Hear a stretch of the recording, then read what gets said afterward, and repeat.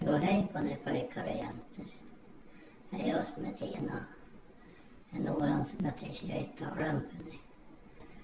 Det är snart det år sedan nu. Då fick jag komma några hit till Hälsingeskogarna henne.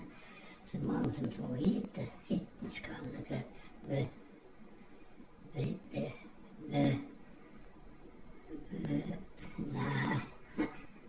nej, de hette jag bokstaverer för det tror jag.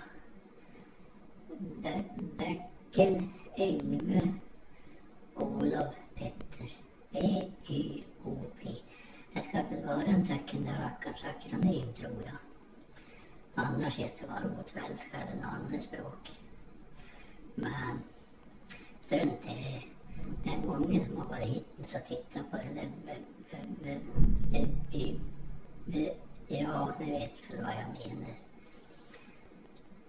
Den första var hit redan i fjol om inte jag minns fel. Men det är inte så länge sedan som de som jag tänkte berätta om var hit. Det är för bara en vecka sedan som de var här. Ja, jag stod en i skolan och filosoferade. Och rätt som är hör jag prata bort med gammalvägen. Och så kommer de närmare och närmare. Och så var det en som ropade, vi hittade. Men inte hade de hittat. Det var bara någon plastpösa med skitiga blöja i. Vad är det för förbannat urvattnade svårnackare och dåligt navlade knölpöningar som slänger tackaren mitt framför fötterna på mig.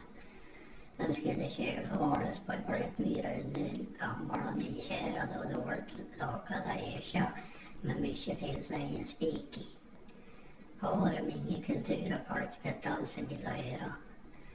Ja, om det bara stössades det här så tomt mina öra på dem. Nej, strunt i henne. Jag var den som kom nu som jag skulle berätta om. Nu kom man in liksom från Sia och han hittat vars på en gång han den där och då kom man in till samma väg nästan med samma. Och då började spektaklet kan jag tro. Så de rev och slet. Nej, det gjorde de inte. Det var rejäla pojkar det här. Men bara de resonerade och spekulerade vad vars det var här de letade efter. Och efter ett tag var det någon som ropade och undrade om de hittade några. Och de svarade att ja, vi hittade men ändå inte. Konstigt, undrar vad de letade efter. Och de funderade och resonerade. Men det var som de inte fattade något.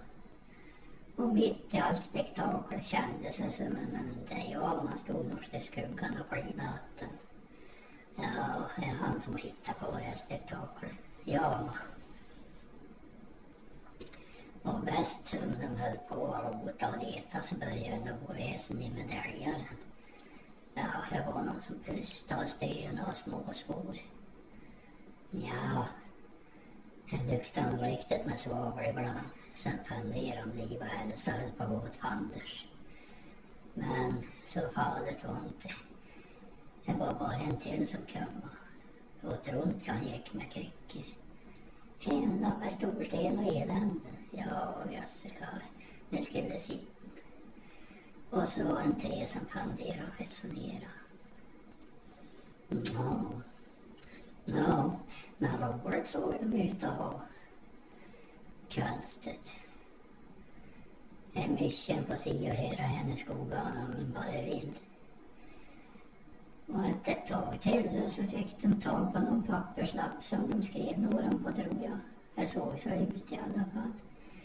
Och sen de just här och plockade med ihop så såg riktigt som plockade igen. Och så gick de här.